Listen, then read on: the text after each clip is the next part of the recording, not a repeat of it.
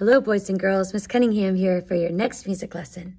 Listen to a song and draw the contour of the melody. As you hear the singer's voice go up, your line will go up. As you hear the singer's voice go down, you'll draw a line that goes down. So here's one of the ways we could try it together. I'm going to play a sound for you on my slide whistle. Can you move your body to show me which direction the sound is going?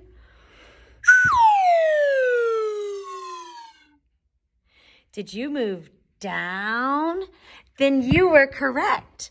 Let's draw it together with a line on a marker on a board. Here we go. As the sound goes down, our line will go, ooh. Our line goes down. As the sound goes up, our line goes up. Ready?